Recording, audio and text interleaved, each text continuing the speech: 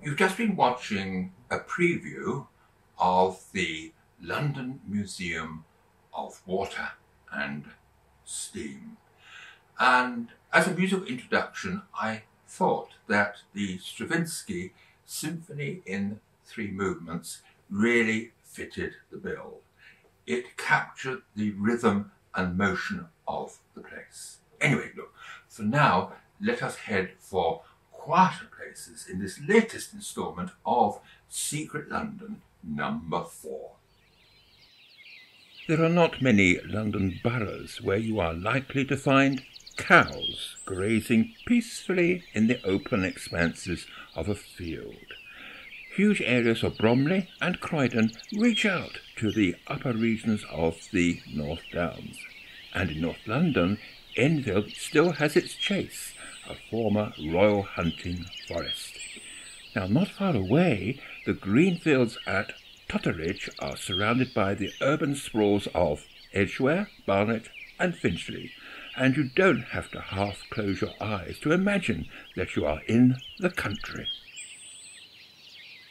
Also exceptional is the Dollis Valley Green Walk, a secret green corridor commencing at Barnet that takes a secluded route by the Dollis Brook between Totteridge and Whetstone through Finchley, finishing at Hampstead Garden suburb, not far from St Jude's, an imposing early 20th century church with a Lutyens interior. It is blessed by its unique location, away from noisy traffic and shops, and as a consequence it is used by record companies for CDs of classical music.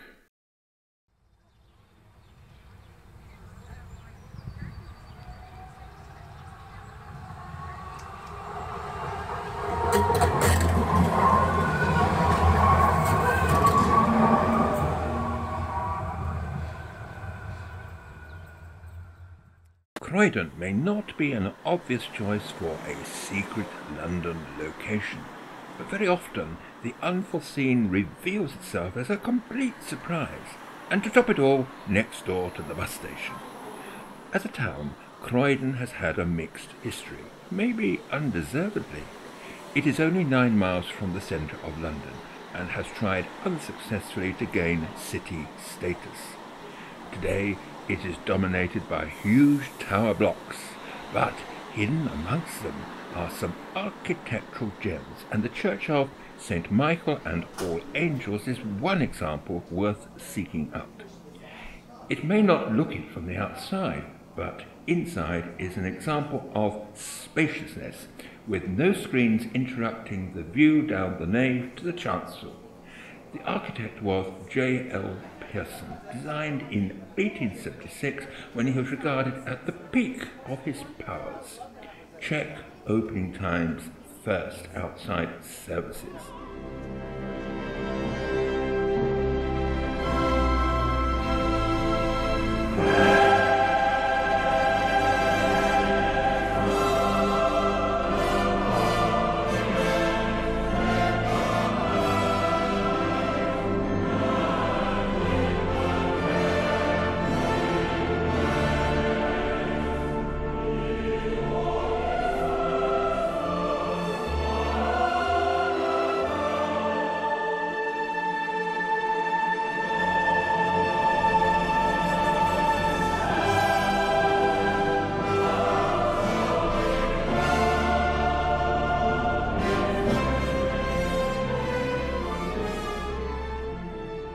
Whilst south of the capital, and a couple of boroughs away, there is a National Trust property that may have missed your hit list.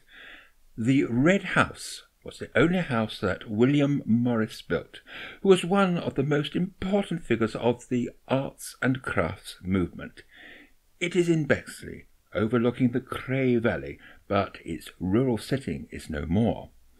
Although Morris lived at Red House for only 5 years, it is reckoned that the place shaped his life. A motto in Latin over the fireplace says, "Life is short, but art endures." As an example, and not far away, is Standon House in West Sussex, near East Grinstead, one of the best illustrations of a house decorated by Morris, who also believed that good design and good life are inseparable. If in your wanderings around Bexley you pass Danson House, take a look. It is worth a bit of your time.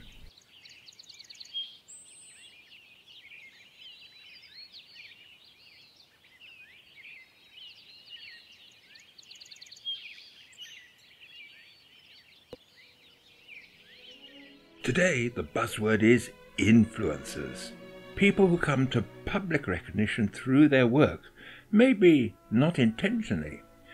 A visit to Enfield in North London may include Forty Hall. If so, don't overlook Middleton House, less than a mile away.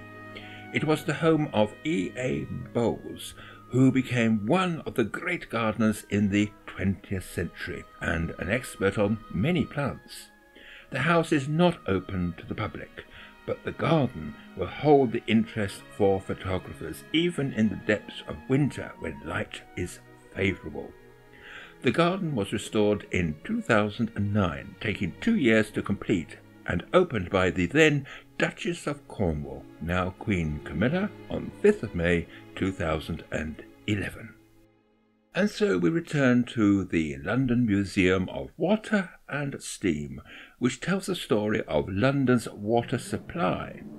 Opened in 1838, the Grand Junction Waterworks once supplied water to a large part of West London, from an area previously occupied by market gardens. By 1900, Kew Waterworks employed around 80 men, but closure of the station was considered as early as 1910, and because of the First World War and subsequent depression, it failed to invest in new equipment, relying on steam instead of diesel or electric pumps, which were installed later. Life at the station is a fascinating story, and a booklet is available from the museum. In 1974, a trust was formed with the objective to open Kew Bridge Pumping Station to the public, where much of the equipment had been saved from the scrap heap. I was fascinated by the shapes and architecture of the site, and it is that I have tried to show. This is the 4th programme in this series, and when I thought of the project several months ago, I had no idea how revelatory it would prove, not only for out-of-the-way places within Greater London, but also those quiet corners secreted from public gaze within the most popular of locations. More on the way.